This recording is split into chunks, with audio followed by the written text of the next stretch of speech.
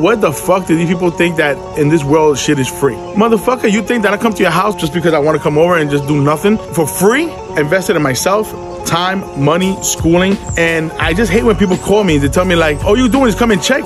Yeah, asshole, like, do you work for free or work 80 hours and only want to get paid for 40? Nobody does that. So to me, I feel like some people just need to have some fucking little common sense, understand that nothing is free. And the worst is that, oh, Louie, you did the job too fast. You're right.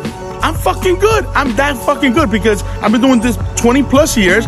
I invested not only time and money in myself, but I went to school for this. I'm a doctor, motherfucker. I'm a doctor of heat. I'm no different from the lawyer. I'm no different from the doctor. I'm a professional. You want a Mickey Mouse guy, you go to Home Depot, ask for Jose, and you're going to see the difference in quality because the motherfucking Jose be scratching his head, his balls, can't figure the problem. He's going to be there 2-3 hours. When you hire a professional, he gets it done quick, fast, efficient, and you're out of there. And you about your business, you pay, everybody's happy.